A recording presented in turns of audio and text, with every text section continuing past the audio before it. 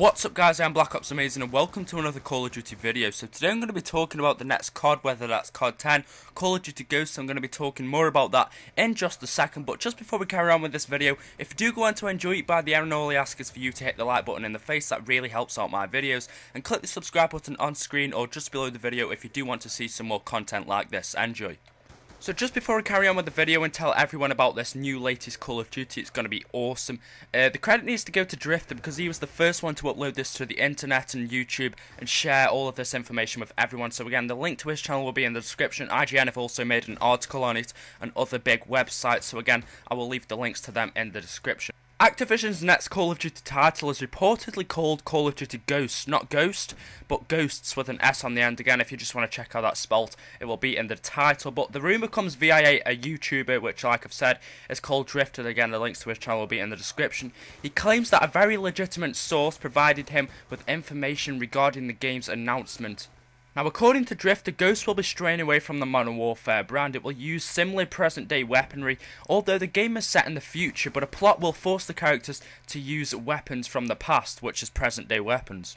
And it will be some kind of plot that will force the characters to use weapons that we actually use now. So it won't be future weaponry, maybe like Black Ops 2 when we got the claw and all different kind of weaponry like that, like the sniper that could see through walls. We probably won't be getting that one, we're just getting weapons that we get today, that we got in Modern Warfare 2 and Modern Warfare 3.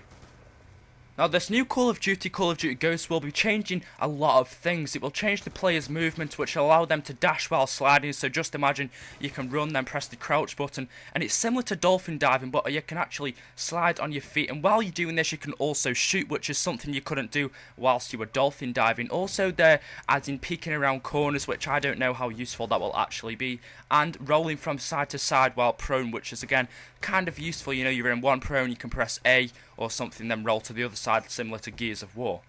Now, here's a bit of multiplayer information. Ghosts will feature dynamic loading screens, which is awesome, such as rappelling from a helicopter or breaking through a window. You know, that's really awesome. So instead of starting your multiplayer match just counting down from 10 to 1, you can actually start off in a helicopter and you rappel down into the map instead, you know, just counting down, then boring, loading screens. You've got something really awesome now.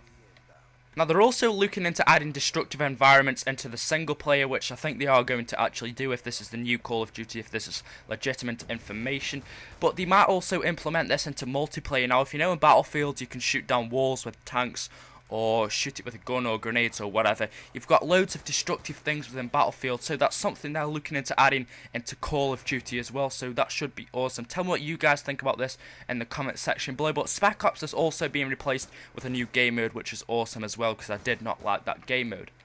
Now, this part of the information really interests me. The new Call of Duty Ghosts will reportedly only be on the next generation consoles and PC, which fits into previous rumours that Infinity Ward is creating the next generation Call of Duty title. Now, for me, this sounds really strange. Releasing the game only on the next generation consoles isn't going to make Activision a lot of money. If the game's going to be coming out in November, not everyone is going to be having the new consoles in November. You know, they're going to have to wait until Christmas, maybe even next year. So a lot of people aren't going to be able to buy it and play it. And Activision have always made Call of Duty, you know, the best-selling title. You know, the first day it comes out, it's been selling a lot of copies, and only selling on the next generation consoles, it isn't going to do as well. Now, for me, what would make more sense is if they release it on the next generation consoles and the consoles that we've got now. By doing that, they would make a lot more money. Now, the only reason I can think of is that the new Call of Duty wants to go on the next generation consoles, is that the current generation couldn't actually handle the new Call of Duty. Now, I think that on the current generation consoles, we've got to stay at 60 frames per second, I think. And maybe the next Call of Duty actually needs more than that, because we've got the destructible environments, we've got a lot more new things, maybe the graphics are even better. We've got to go on the new consoles, so maybe that's a reason why it can't go on the current generation.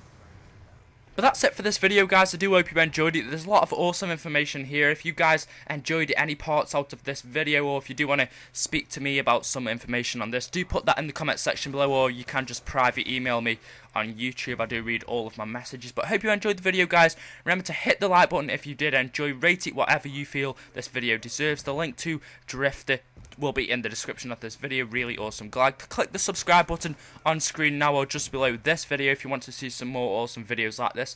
Thanks for watching, guys, and until next time, peace.